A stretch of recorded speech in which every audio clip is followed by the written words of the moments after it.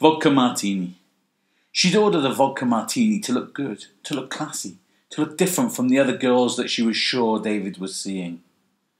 She wanted to stand out from the crowd, be different, get the ball rolling. She'd heard the rumours. Of course she had. She knew he was the office whore, a bit of a slut, a sleep-around. And he was apparently a selfish lover. He took what he wanted and then he left, leaving a trail of broken hearts in his wake. But Poppy was happy to take the risk. She thought the potential rewards were worth it. The first time she set eyes on his face, she thought, I want to wake up with you. And now she was in with a chance.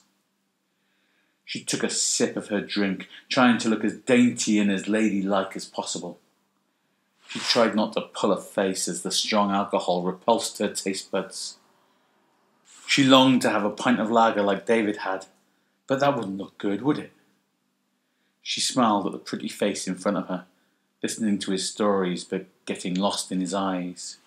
She nodded at all the right places, not realising a gormless look had come across her lustful face. David looked at the Betty Davis eyes opposite him. Betty Davis eyes, Betty Boop brain. He'd hoped this one would be different. She seemed switched on in work, full of zest. But now, here, one-on-one, she was as shallow as the rest of them. He couldn't wait to get the night over and done with. He'd walk her home, give her a peck on the cheek, and then feed her a line that told her she'd been friend-zoned. He'd heard the rumours, of course he had, but none of them were true.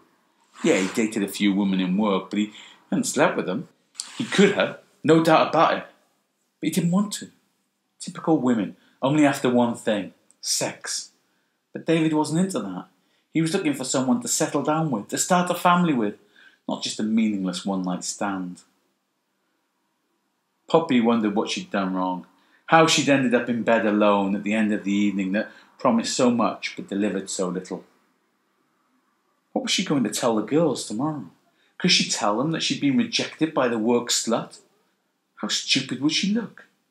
No, she'd tell everyone that he'd shagged her and left her, and that she didn't want to see the little pig again.